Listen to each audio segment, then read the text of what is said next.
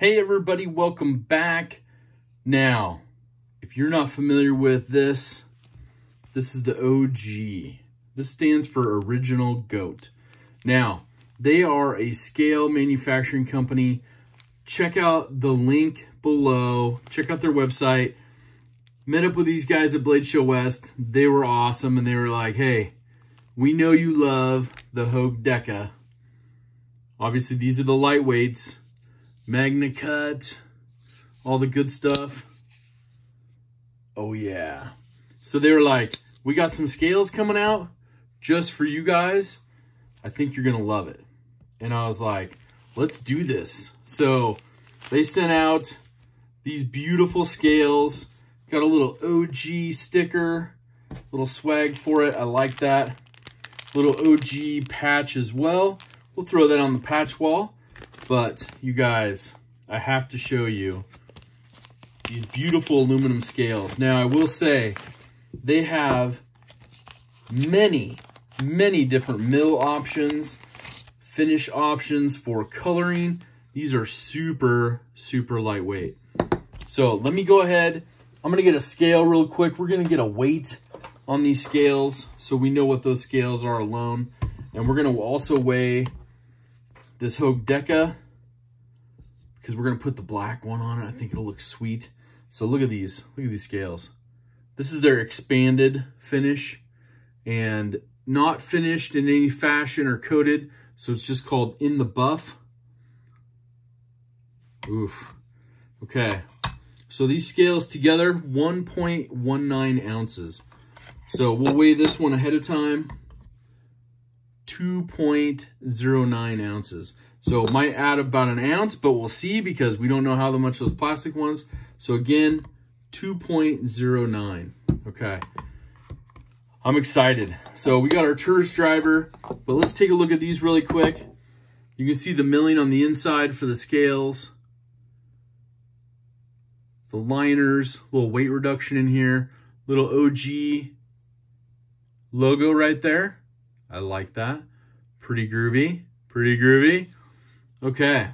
So we'll go back, get our focus dialed back in here, and let's put these together. Now you did see they just have the pocket clip for the right-handed side only. So we will go ahead and get to work on these. The Hogue Deka, awesome knife. These are made for the version 2. So if you have the version 2 in the G10, the G Mascus, or in this lightweight, you can switch these out. So let's go ahead. Let's see. We can switch out this one pretty easy because the pivot is on this side.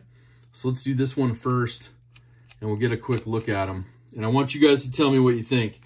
Now, you guys know me. I love the Deka. It's an awesome knife. And, of course, coming out in the Magna Cut, it's terrific. These are all Torx T8 size, including the pivot, which I really like that Hogue does that. So it's pretty cool. Knife itself, you know, Alan Leishowitz design. So we got all the screws off on this side. We have the pivot out just on the one side. We're going to switch this one first. And then this should pop right off. Now, the nice part about doing one side at a time, you leave on a little thread hanging out, but you leave on your barrel spacers and they're tight on the other side. So we'll do this carefully because you don't want to obviously get the blade, but we'll pop this up just a little bit just to get it loose. Safety first. You know, if you're not comfortable, you can always go and tape the blade up. So you get these scales off. Oof, I still love that flat dark earth.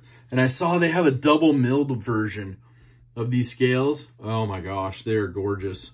I might have to order those. So huge shout out to Original Goat for sending these out. So we will line these all up. Now let's see here. We'll get this lined up in here. We'll get all these barrel spacers lined up. And I apologize, I'm not 100% on with the camera. So I'm trying to make sure that we get all these lined up in the proper holes, as you can see. There we go. Got that little snap in there. And it does stick out. Okay, so it's gonna sink in once we get those screws in there. So let's go ahead and put, oh my gosh, look at already. The contrast, it's gonna look awesome. The original, what do they call this? Aluminum. they expanded, and they call it in the buff. So just walking around with nothing on, it's pretty sweet. I'm excited for these. So we'll get these on real quick. There we go. We'll take a peek at what it is. We're going to pop the pivot off the other side so we can flip the other scale on and carry this thing tomorrow. This is going to be sweet. But okay, I'm going to show you just one side, what it looks like. Yeah, buddy. What do you think? I mean, is that where it's at? I think so. So let's finish the other side of it. I want you guys to tell me what you think. Using this little tool, we got to be careful. Flat side of your pivot is actually up here. Let's get a little focus on that. But it's on the top side up here. The flat side of your pivot. I don't know if you can see it in there. There you go. So we got to do a little bit with it. I'm not sure the focus on this video is being fun, but we're already into it. So we're going to keep rolling. But if you're using metal on metal, just got to be careful. So we'll pop that out real quick. We're just going to go and put that in there. And I don't think it'll fit the big one. There we go. So it fits the big one. So we'll take the pocket clip off first. You got these two little screws in there. The focus. There we go. Two little screws in there. And we'll keep going with it. Pocket clip.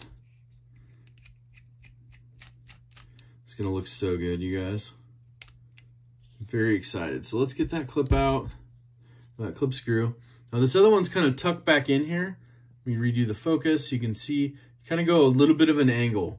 So we'll do that again. We'll go at a little bit of an angle like this.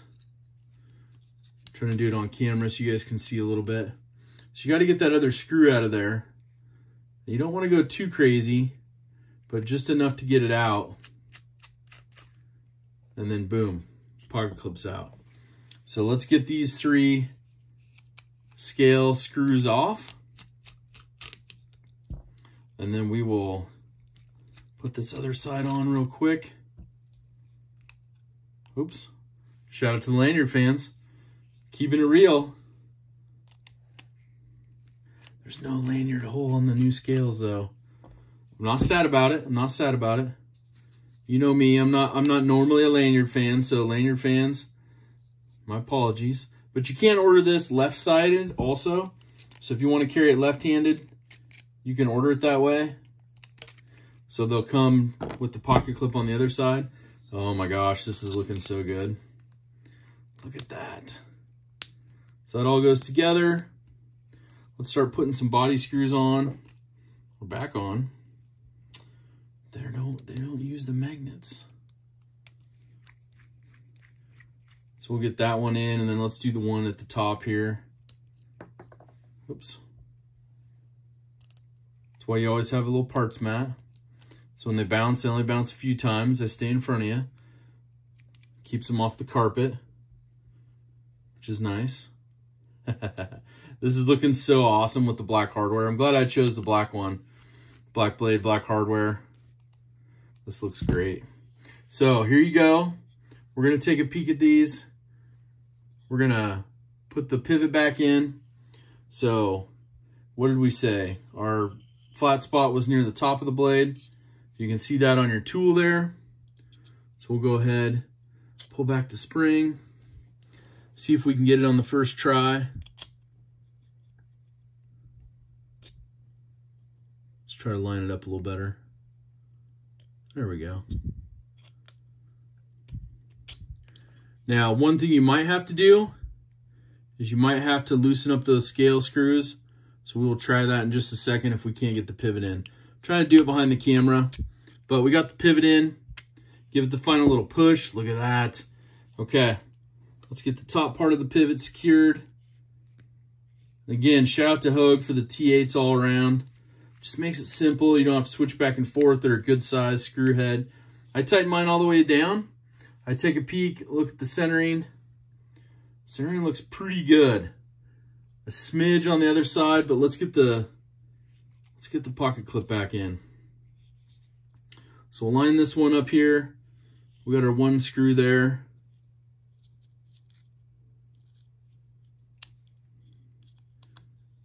try to get that started.